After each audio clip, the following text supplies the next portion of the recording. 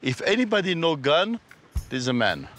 This is the 73 Winchester between 1873 and 1920. They made over 720,000 of them. Hold on, if there were so many made, then these probably aren't very rare.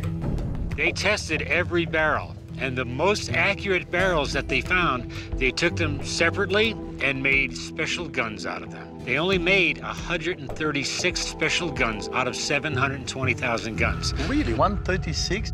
This may be one of the 136. How I can tell it's really authentic? If it has all of the right markings, the first one we look for is the Winchester factory stamp that they always put on the barrel.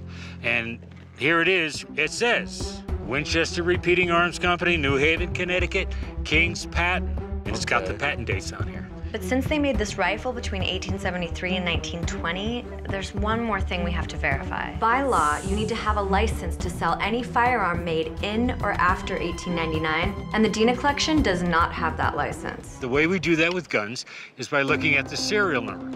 In 1883, the numbers ran from 100,000 to 140,000. Serial number is always right here. And this is 127170A. 1883 is 100% authentic. 1873 Winchester.